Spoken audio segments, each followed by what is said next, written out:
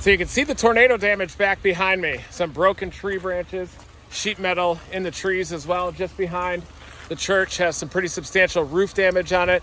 And this is the gravity wave sensor that we mounted on the sign right on the south edge of the church. A stop sign was flattened directly next to it from southerly inflow streaming into the tornado. The church was damaged as the tornado passed by. So we definitely sampled tornado vortex with a northernmost gravity wave sensor. We deployed 3 up and down the road here, from Petrey off to the north, 3 lines straight up. Ideally, I try to get those in a triangle configuration, but the northernmost gravity wave sensor sustained a direct hit on this tornado, and you can see some of the tree damage here as well. Thankfully, the church was okay, but it does have roof damage as well to it.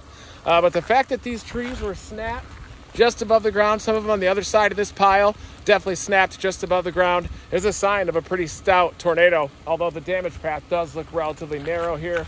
More tree damage extending off to the northeast as well. There was a car flipped on the highway just to the northeast of here.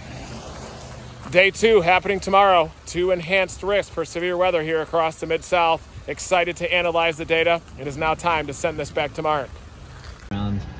Part of the roof is ripped off. There's the sensor. There's tornado damage to the church. Roof damage out there to the church. So I'd say that you could also see, look at the damage path. Yeah, you can. It came right through here. It was on the ground. You can. Yeah. This was absolutely perfect placement of the sensor. Right, so I don't know if you guys could see, but so the first one, this is the northernmost one. To the left of the road up there, you could see the damage path. The trees snapped off? You see the trees snapped off, those brighter areas.